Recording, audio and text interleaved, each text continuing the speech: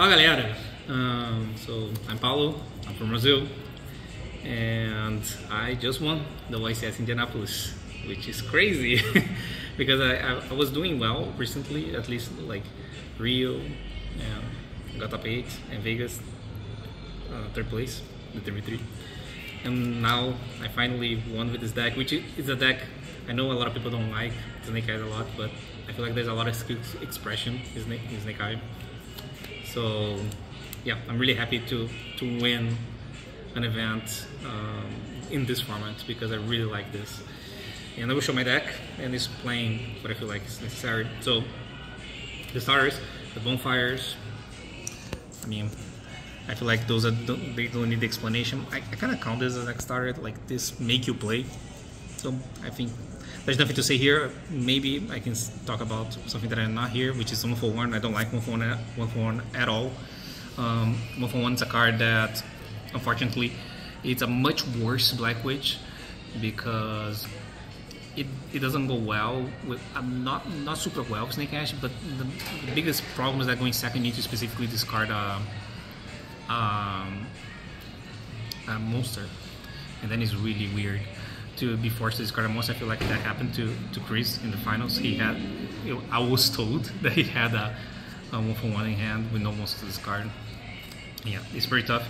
Not a bad card, but it's something that I don't like playing, especially going second when you use all your monsters are hand traps that you usually want to discard, and then you use them to not lose, and you have nothing to discard. You can count that as an extender or a starter going second.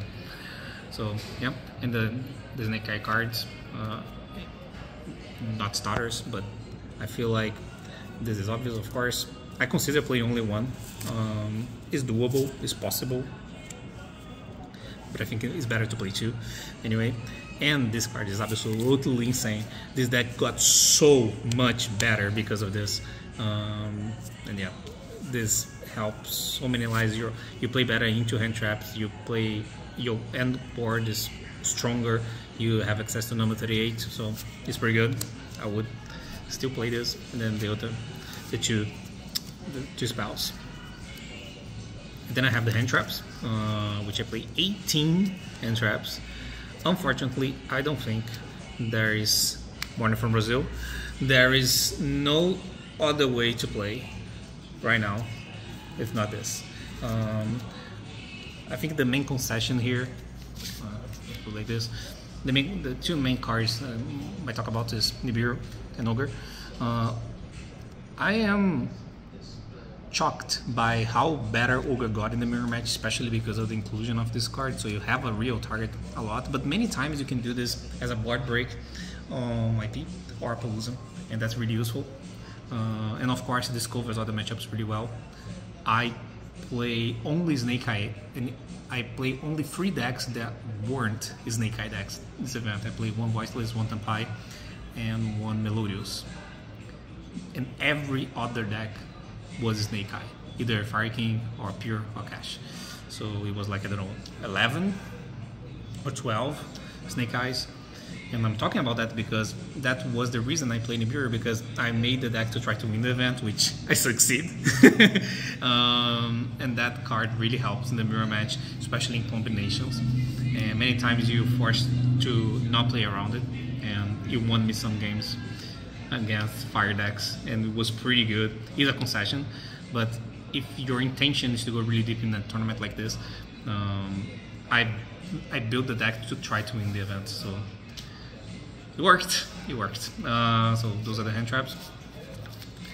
And I also played a lot of push. In my opinion, those are push, which is call by 2 talents and cross out. And by the way, I play 44 cards, which is something that I personally usually don't like to do.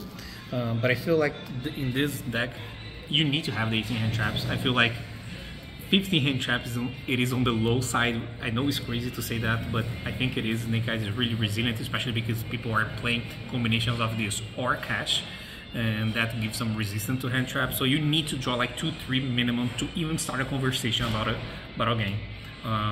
Most of the time, of course. But I do like those cards as going second cards as well. I mean, this card just won the YCS. with the skill drain, which is something that a lot of people don't do. I like keeping cross out going second. I feel like this probably was one of the biggest edges, not only because of skill drain, but in general. I think cross out is a really good card in the mirror match going second, because the most important part in the mirror match is to make your card resolve. So talents doesn't make your card resolve. Like if I go Snake Ash and get Veiler, my talents will do something. I will draw a card, see hand or take, going second. But if my Snake Ash didn't resolve, if I cross out, it will resolve and I get a Poplar, which you get the feel. Like it's so much better because you get a body and you get a tempo and you get the Snake Double Star.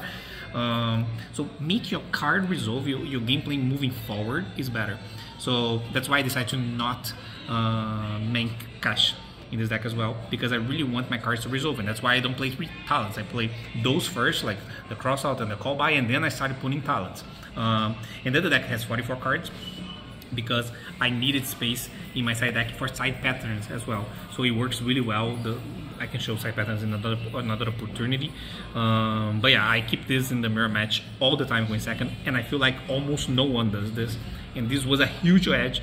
I not only negate the skill drain in the finals, but I also negate like multiple normal cards like Zenkai Ash, Veiler, Ogre, I don't know, whatever. Okay, so pretty good. I feel like this is really important, and this is one of, in the gameplay, technical play part, one of the biggest edge that I had.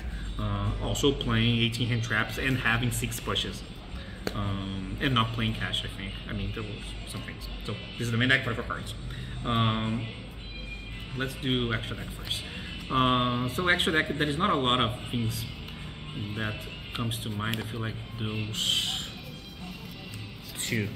So I'm not gonna talk about those. Everyone played those same 13. I feel like those 13 are standard right now. I mean, those almost 13 because you have this. If you play Snake Double Star, I feel like this is important too. So I'm not gonna talk about this. Is pretty good. This helps a lot, especially if people try to do some take strategies in the mirror match, which happens a lot, especially in the US. People really like doing talents, mind control, change of cards. I don't like that. I feel like it's better to just go full hand trap and some board breaks, but your main thing needs to be hand trap still. So this helps when people are more on the board break side and you open 2 engine cards like Snake Ash and Black Witch. So, and the last card that I played was Dracossack, spoiler, in my side deck. So I played as Dracossack, and I played Link Spider. This card is extremely important because now the combos of this deck, especially the stronger combos, they usually open you to Nibiru, but not in a normal way. Like before, you get Nib before, and you have the Flumbers, and you up the Flumbers and put the AP behind, and that was fine. But now, most of the time, the spots for Nib, if you try to do the stronger combo, usually you have the tempo with the Snake Double Star behind, and then it's not the same because it's not Flumbers. So in that case, not only that case, but in the case I get Nib, I can get the token, make Link Spider and do SP, banish that, and then now I have an SP, and I have tempo and Snake Double Star. Usually get a Snake Eye Ash or Oak or Poplar behind, and now I have that, and Princess usually in Grave as well. So it helps a lot. I use like sometimes this tournament, and it helps in top 8. This was relevant, and yeah, that's it. And this is, and I feel like I need to talk about this because this is also not common. I really like the cash cards, and I couldn't decide what to do with them because I wanted to play, but I prefer those. So what I do is that I side the cash cards. So I have those 5 cash cards, and that's why I said that I needed space in my side deck, because I want my deck going first, both side, to be absolutely ridiculous. That's what I want. And so both side going first, I will have all those cards because I have another talents in my side deck. So I will have all that as resistant to hand trap. So this deck going first, also in my testing, both side, it's almost impossible to lose, and I feel like my win rate going second is really, not going second, both sides is really high because my side patterns and my decisions, both sides are really good in this manner. So this really helps because also this card complements another card really well, which is Skill Drain, which is by far the most impactful floodgate of this format, and everyone is playing that, and that's why I decided in the mirror match to keep the cross outs going second, which I still believe is good, and one skill drain and half in game 3 in the final, which is super funny because I talked to a lot of people and I feel like most people thought that it wasn't a good idea, but I was sure it was a good idea. And he happened in game 3 and final. It was really funny because Chris went Black Witch's card is skill drain, so I knew he had another one because there is absolutely no reason to discard his skill drain. So I knew he had another one, and I look at my hand, there was a cross out, and I was like, I just need to not draw my skill drain as 6 card. Please, I can't lose like this. And then I didn't. I drew something else. I drew Temple, I think, for turn. And yep, I used that. So my deck going first is really, really strong. Those cards, they're also side in some matches, even going second, for example, Runic decks, Tempai, and going first against everything. There are some matchups I feel like, what's the name, Melodios as well. There are some matches that I do side in going second, but I usually prefer to have them as a going first card. And yeah, all those cards, they do really well together because in the mirror match, I also have Metal Thronos going first. So my deck going first has all those cards.